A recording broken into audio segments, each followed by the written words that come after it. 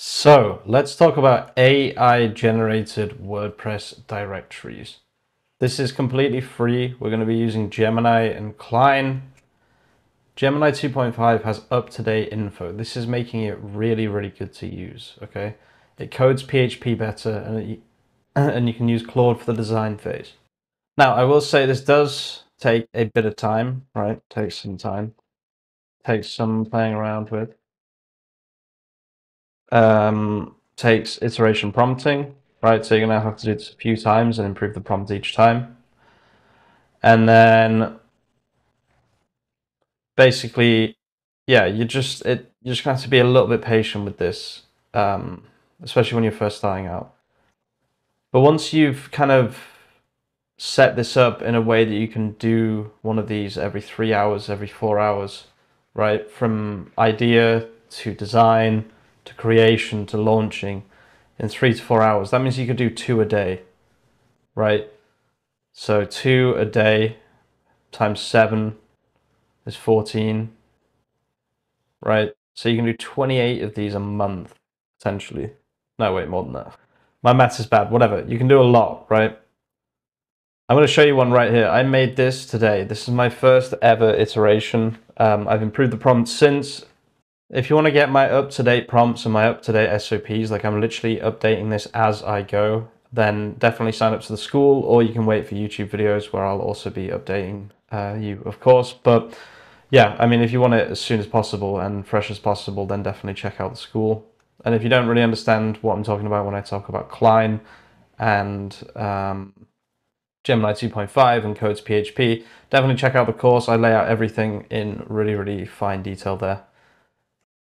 Now, this is the example I've got. Let's just have a little look at this website. This is live, so let's just go to the sitemap. So sitemap.xml. The URL is irishbreweries.directory.com.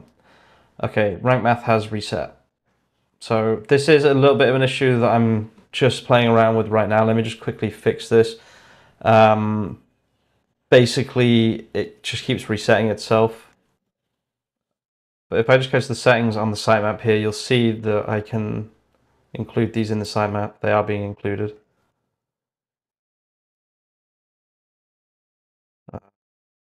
Okay, no, they're not being included. Perfect, right. So I'm just putting these all on now. These are all my custom post types. I do have a fix for this, guys, that I'll talk about in this video where you don't have to keep resetting. I'll talk about how I did all of this in just a second. I just want to show you guys what this looks like first of all. So I've got beer types as well, including HTML sitemap. Fine. Now if I go back to the sitemap, you'll see there are all of these different pages. Let's go to counties, for example. These are all the counties of Ireland. So if I just open this one, for example, we have breweries in County Clare. Some of them don't have coordinates, which is why you see blank maps. I'm working on this at the moment, but basically, yeah, if they don't have a coordinate, it just focuses on the one. But yeah, it has this entire map. Maybe it would be better if I just go to the brewery page, right? So just at the top here, we go to all breweries. And for example, this is why I like this so much, because this didn't take a lot of setting up whatsoever. If you want to do the same thing with Next.js, this would take ages and loads of playing around and loads of errors and everything. If I change this to County Leash and then press filter breweries, you'll see that there's now an individual page for this county in Ireland. So if I put one that maybe has more than one brewery, we can see it kind of hovers around the county down in Northern Ireland. I understand it's Northern Ireland. I'm just doing the island of Ireland because it's famous for its breweries. And then if I change this to, I don't know, brewery, distillery, filter breweries, you'll see this focuses on this brewery and distillery because there's only one. Let's do nano brewery. There's only one again. But yeah, each one has its own little logo and everything. You can click here. You can then go to the actual brewing page. Again, look at this detail compared to what I was making on Next.js. This is absolutely great, right? This is so nice. So look, we even have like these social icons that goes to the company's socials. We have their email. Couldn't find their phone this time. We could click local beer. We could have a look here. So look, these are local beer, Irish brewery directory. So you can see just how interesting this gets, right? Sustainable Irish breweries, you know, all these different things. that people might be searching for. So let's say you want to go to a brewery with a bar inside it, right? Bang, there you go. There's a brewery with a bar inside it in Ireland. There's all the counties, all the different features, all the different types. We've got an About Us page, contact page. This all works because it's WordPress, right? This just goes to WordPress forms. It's just a plugin that's free. And then here we have the privacy policy, terms and conditions, cookies, and CCPA, also generated by a plugin. So let's talk about how I did this, right? First of all, if you want to know like the overall building process, watch the last video that I uploaded on this channel. So we'll just go to the channel and I'll just show you which one I mean. It's the slightly longer video. You really do need to watch this video to understand what the hell I'm talking about. But basically, I do this exact process where I build one of these websites in this video. I build an earlier version of this website. But I want to talk about how I then got this live, right? Because that's probably what people want to know about next. So the way to get this live is to use, like, I've got the plugin here, not the plugin, the theme. It's this one. So this is the entire theme right here, right? And I think next time I do this, I'm going to try and build it into one of the base themes, like 2025, that already has a load of different things in it. I'm just going to try that next time. So what you need to do is you need to go to local WordPress, right? WordPress admin, and open the theme inside your local, on your local computer, right? And then you go to plugins, add new plugin, just write migrate, and then this one here, all in one migration and backup, right? So just activate that and then you'll get this here, just export, and then export site to, file, and then just allow that to export. Once it's finished exporting, you need to have like hosting and whatever, right? So I just used Hostinger just because they're the only ones that I've ever used, to be honest with you, and I find their process to be kind of simple and easy. They actually offered me a quite large sponsorship that I said I would take and then never made the video.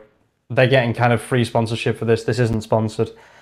I don't like the way they do the like 48-month thing. I just get 1 month. I just happen to have a domain lying around as well for free, so I just activate that domain, premium web hosting for WordPress. Oh, they gave me one actually for free, business web hosting. I got this for free. It was just at the bottom here. So maybe try and get this if you do have it. Just go on hosting a website list and see if this comes up. And they gave me free hosting, right? So I just added WordPress hosting to that domain that I just bought from them. And I happen to have a free domain as well, actually, interestingly enough. And then once you've got that domain, you can log into WordPress admin, right, on the domain, because that's how Hostinger works. So you can normally just press a button like here, admin panel. You click this button, then it takes you to your new domain that you just bought / WordPress admin, right? You go to plugins, add new, do exactly the same thing. You just write migrate. I'm going to write migration this time. And then install it here, and then go to the tool here, import, and then import from, and then file, right? And then you just, you drag the file from your download folder to here. And then one thing you need to do is your permalinks, right? So make sure you go to settings, permalinks, and you have it to the correct permalink, you know, whatever it is. I don't know what it is for your setup that you've just made. Maybe ask the client conversation that you're having how to set all this up specifically for the setup that it's using, right? So just be careful with all this stuff. And then I literally just got WordPress legal pages and compliance. I don't even know if this is activated. WordPress forms for a contact us page, which I just created a page, and it just automatically embedded on that page. These are all things that if you want to advertise with ads, you do need all of these things. Another thing I'd probably recommend is setting up emails, right? I haven't done this yet, but I would almost definitely do this, right? So let's just see if I have a free email. I do. Okay, nice, confirm. Beautiful. Hosting is, I have a love-hate relationship with Hostinger. They make things very, very easy. But they also, charge me quite a lot, which I don't like. Like when I'm not expecting it, I mean. So I really don't like getting charged randomly. It's not random. I know that I've agreed to their terms and conditions and blah, blah, blah, but I don't know what I'm doing here. So where would you like to use your, let's use browser. Okay, complete.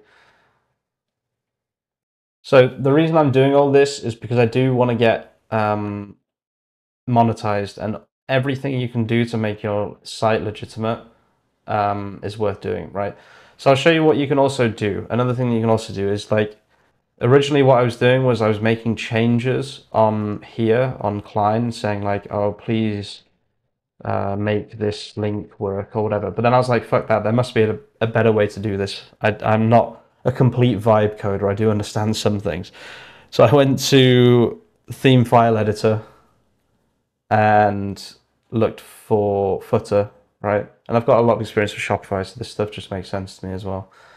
And I just added all of these links here, right? So now if you go to Irish Breweries directory and scroll down to the footer, you'll see all of these links do actually work. They all lead to things like I think I showed at the start of the video, but these are all legit pages that you need to get monetized through something like Azoic, right? So that's why I'm going through all the trouble of doing all of this stuff. So let's say we wanted to add my email here, right? So how would we do that? We would add it here, most likely to the footer somewhere. So let's just see what the footer looks like. Now we can just put it on the contact us page, I guess. So let's just do that. So we'll go to pages here, all pages, contact us.